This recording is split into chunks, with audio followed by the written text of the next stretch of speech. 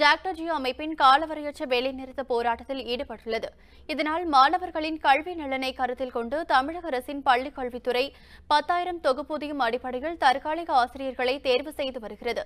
அதனைத் தொடர்ந்து பிஎட் பட்டதாரிகள், ஓய்வு பெற்ற ஆசிரியர்கள் மாவட்ட கல்வி அலுவலகங்களில் ஆர்வமுடன் விண்ணப்பித்து வருகின்றனர்.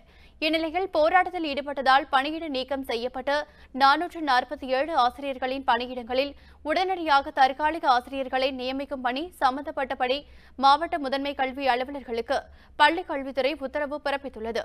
மேலும் மாணவர்களின் நலனை கருத்தில் கொண்டு இன்று முதல் தற்காலிக ஆசிரியர்களை நியமிக்கும் பணியை தொடங்கவும் உத்தரவிடப்பட்டுள்ளது. இதனிடையே போராட்டத்தை கைவிட்டு பணிக்கு திரும்பும் ஆசிரியர்களுக்கு விரும்பிய இடத்தில் பணிமாற்றம் அளிக்கப்படும் என்றும் பள்ளிக் கல்வித்துறை அறிவித்துள்ளது. உண்மை செய்திகளை உங்கள் கண்முன் கொண்டு வரும் காவிரி நியூஸின் யூடியூப் சேனலை சப்ஸ்கிரைப் செய்யுங்கள். நொடிக்கு நொடி நாட்டு நடப்புகளை தெரிந்து கொள்ள Kaveri news.tv, Facebook, Instagram, Twitter போன்ற சமூக வலைதள பக்கங்களோடு எப்போதும் இணைந்திருங்கள்.